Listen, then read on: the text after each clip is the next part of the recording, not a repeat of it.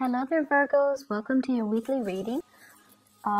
First off, I have a few big messages for you guys. I feel like this is a week where the give and take in a relationship, and it doesn't even matter what kind of relationship it is, imbalances in give and take, in friendships, in collegial relationships with work colleagues, co-workers, bosses, and as well as people who are near and dear to you, a relationship partner, a child, somebody that you share space with, whatever it is, whatever those relationships are, the balance in the give and take is going to be very, very crucial. So it's almost like I see this delicate balance.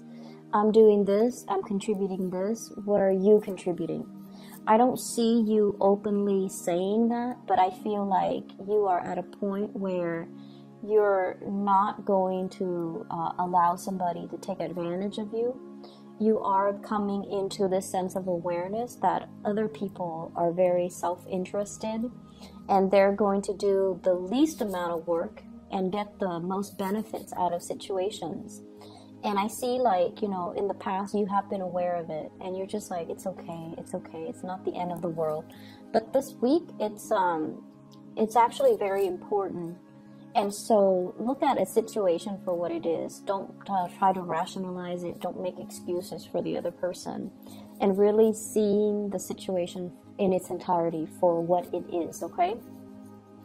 I see a person that you're dealing with, and they're very smart, okay? Very shrewd, very smart.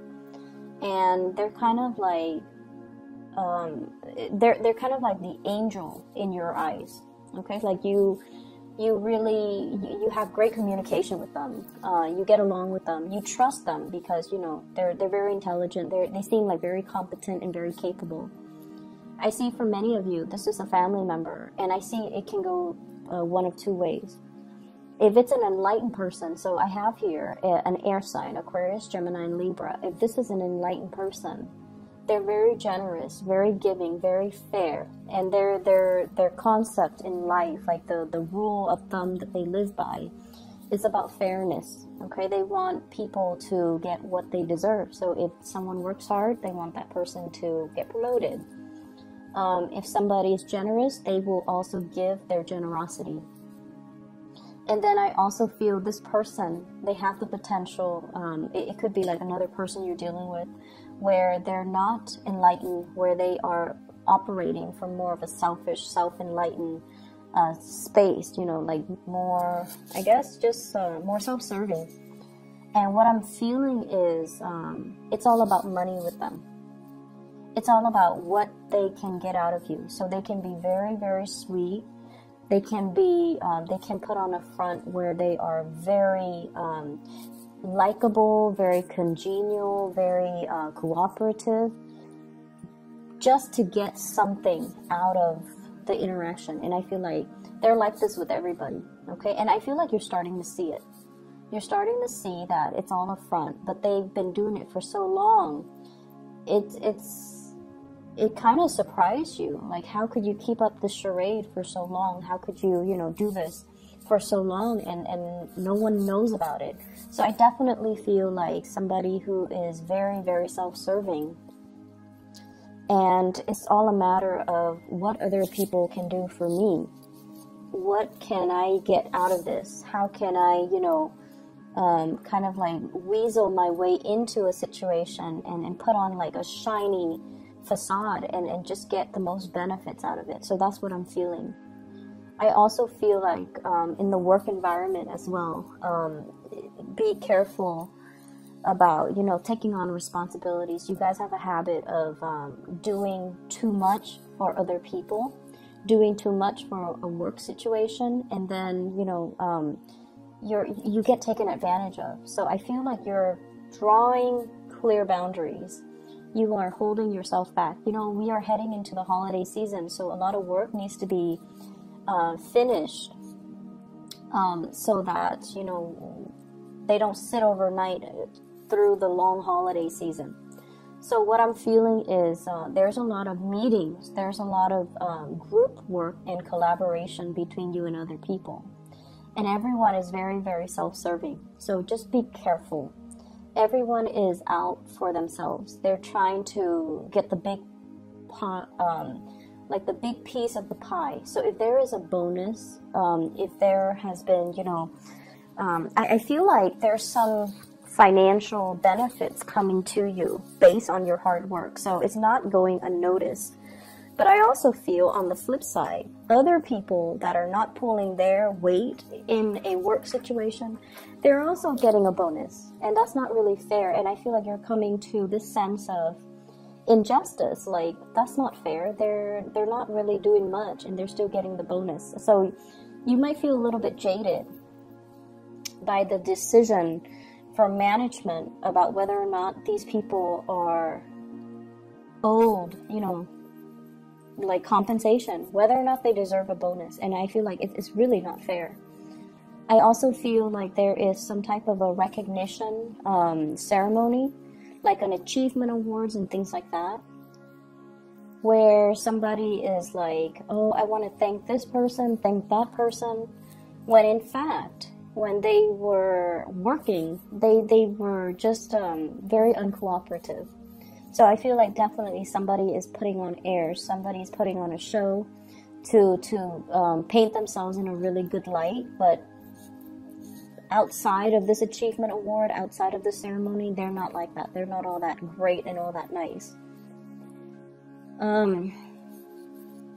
I do see issues with children coming into the picture for those of you with children, or you're taking care of other people's kids, or you're dealing with somebody who is significantly younger than you that you really care about. You want to give them the best, but at the same time, I also feel like you want them to also work for it, because you want to help them build their character, help them understand the concept of delayed gratification, help them understand the value of hard work. You want to instill in them, these good qualities. And I feel like it's a very delicate balance as well, because you also tend to get in the habit of doing everything for that person. And so try to detach a little bit and let them do things for themselves. Let them come to you if they need help, rather than, doing everything for them. Okay, so that's really, really important. What I'm feeling as well is I feel like there is some disappointment here regarding wanting to build a future with another person. And I don't feel like, it's a disappointment where they stab you in the back or anything like that. But I feel like there's a change in direction, okay? What we thought we wanted, we don't want anymore. So, for example, if you're like, if you're with a partner and you're like, okay, let's move in together, next month, and then stay together for about a year and then see if we're ready to buy a property. And then, once we get the property, then we are going to have children. I feel like those plans are either disrupted or they are kind of redrawn. Okay, so it's like you're reprioritizing, and you're a little bit more like you might be fixed on the timeline. Like, I want to do this in this specific year, I want to do that, and things like that. You have everything planned. But it seems almost as if the reality is we're both not at a point where we're ready. So let's just put those plans on hold, and let's just, keep them on the back burner for now until we both are financially established. I feel like you're dealing with a partner who is not as financially established as you are. And they might be wanting to rush things. They might have trouble finding their sense of direction. They might have trouble with the foundation of their professional life, with their finances. They might not be where you need them to be in order for you to feel safe about creating a future with them. I'm also seeing one person working, and then the other person is like a stay-at-home parent. And I feel like the stay-at-home parent might be at a point where they're like, I want to return back to work. So you have to kind of like accommodate and try to work out how things are going to, look, and how things are going to work, and how that's going to figure into the equation. So I see that element here about you and a significant other, you have already decided on a course of action, and then there's some disruption or there's some changes to that course of action, and you have to kind of sit down and redraw the blueprint, redo things, and to revisit this discussion. I don't feel that is bad, but I definitely feel the times are changing is what I'm seeing. Circumstances change, so we have to learn to be flexible, okay? So I feel like flexibility and just understanding that situations change. So as soon as situations change and you're catching a whiff of these changes, it's really important to have these discussions to kind of rehash the plans. There's no harm in it. I feel like it's a smart thing to do. So, be open to that. I'm also feeling as well health issues when it comes to moms. So I don't know if you have been in touch with your mom. I feel like it's your mom. It's not like an in-law or another female family member. I was getting this with Capricorn with their dad, and I'm getting this with you with your mom. So reach out and see what she's dealing with and if she's okay. I feel like, it would mean a lot, okay? So just reach out to your parents. I'm also getting as well, like property needing to be appraised, or you're anticipating some type of repairs within the household unit. Some type of repair, some type of restructuring, possibly remodeling, making room for more people to move into the household, or fixing up property in order to sell them. So that element is coming through. It's going to work out really well. It's going to work out really well in your favor. And I also see like a big financial windfall, bonuses, commission checks, and things like that. And so financially, I feel like you're in a really, really, really good space. For those who are single, I feel like if you're dealing with an air sign, so this is an Aquarius, a Gemini, or a Libra, they're making a re-entry into your life, okay?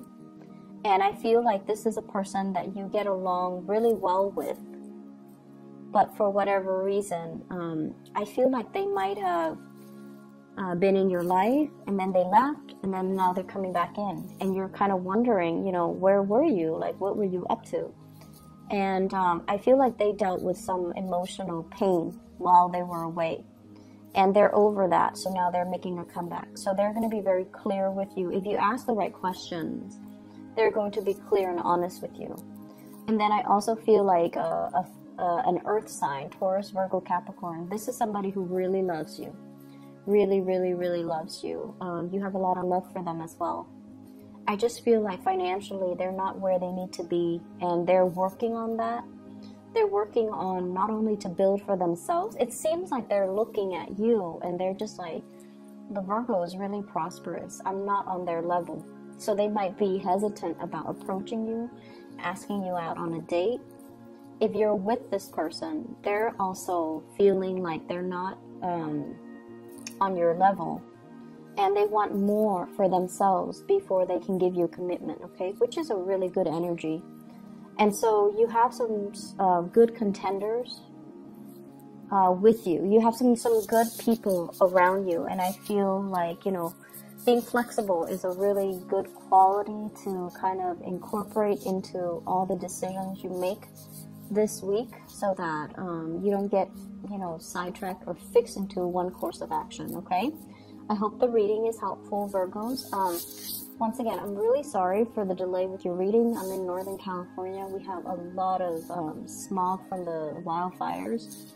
And I've been feeling really sick, just under the weather, because of all those particles I'm breathing in. So I apologize. I hope it clears up next week. And my prayers go out to the families and all the people affected, but I will try to get these out early. I should have some free time next weekend to get these out early for you guys. I wish you all the best. Take care.